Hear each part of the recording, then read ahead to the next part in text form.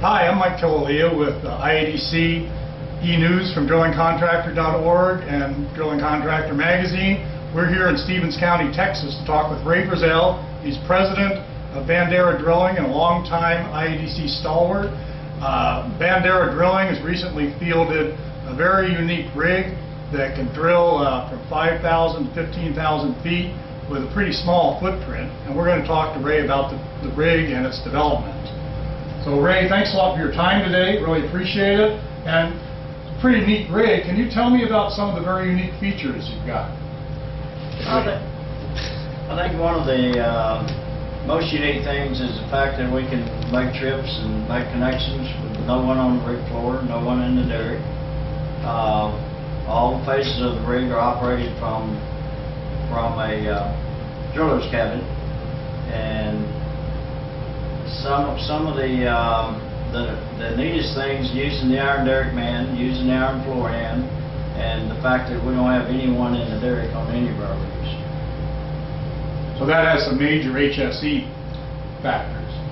One of our goals, when we sold our rigs in '06 and started building new ones, one of our goals was to get the employees out of harm's way. On the little doubles we built, we were able to get them out of the derrick. Then obviously it became our goal to get them off the rig floor. So by designing and building these rigs, we've managed to do that, get them out of the derrick and off the rig floor. You also mentioned earlier when we were talking that you have a pretty unique ability to operate the rig from below the rig floor, actually. What is the deal with that? Oh, we have an auxiliary control that operates down close to where the VOP is being nippled up. So you're able to nipple up the VOP right beside the hands that are actually doing the work, and you can run the rig from a ground level platform.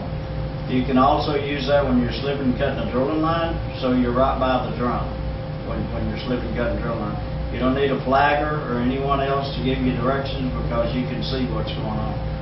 And a much smaller footprint too, environmentally speaking, you know, for a rig of its capability. The footprint's actually about the same as what our doubles rig up on. So yeah, where you would normally rig up a 4,000 to 6,000 foot rig, this rig is capable of drilling 15,000 feet. We can rig up on the same location. Cool. So the driver was primarily HSE related, health, safety, environment. We know you've had a long history of doing real good in that. Can you give us a little history about the development of this new triples rig, Rig 9? We started, we had some ideas about it prior to 2006. Of course, with the sale of the rigs, that allowed us the flexibility to go do some new stuff. And we immediately started talking to people about building a new concept of rig, one that got people out of harm's way. So the more we talked, we found the iron derrick man, put it on the doubles, and then we started designing a new derrick, new sub, everything built with it in mind that we're going to make connections and make trips with nobody on the rig floor and nobody in the derrick. So it's not the best of markets right now, of course, but do you have plans for more rigs? What's going on in your yard? We're building the mate to this rig here as we speak. We already have most of the parts already built, and hopefully we'll have it out, depending on market conditions, before the end of the year. And I would hope if the market picks up, we can build some more. Absolutely.